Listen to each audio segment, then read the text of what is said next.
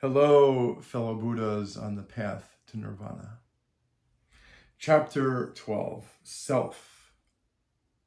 If a man hold himself dear, let him watch himself carefully. During one at least out of the 3 watches, a wise man should be watchful. Let each man direct himself first to what is proper, then let him teach others. Thus a wise man will not suffer.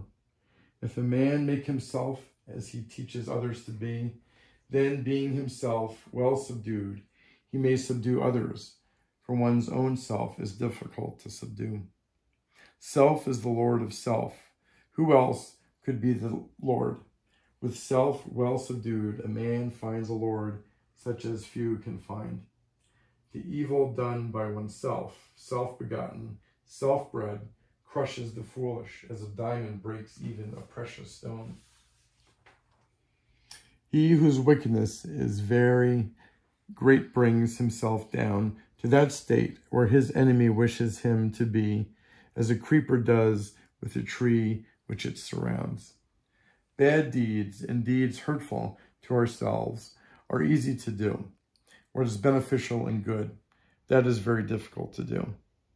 The foolish man who scorns the rule of the venerable, of the elect, of the virtuous, and follows a false doctrine, he bears fruit to his own destruction, like the fruits of the katha reed. By oneself the evil is done. By oneself one suffers. By oneself evil is left undone. By oneself one is purified.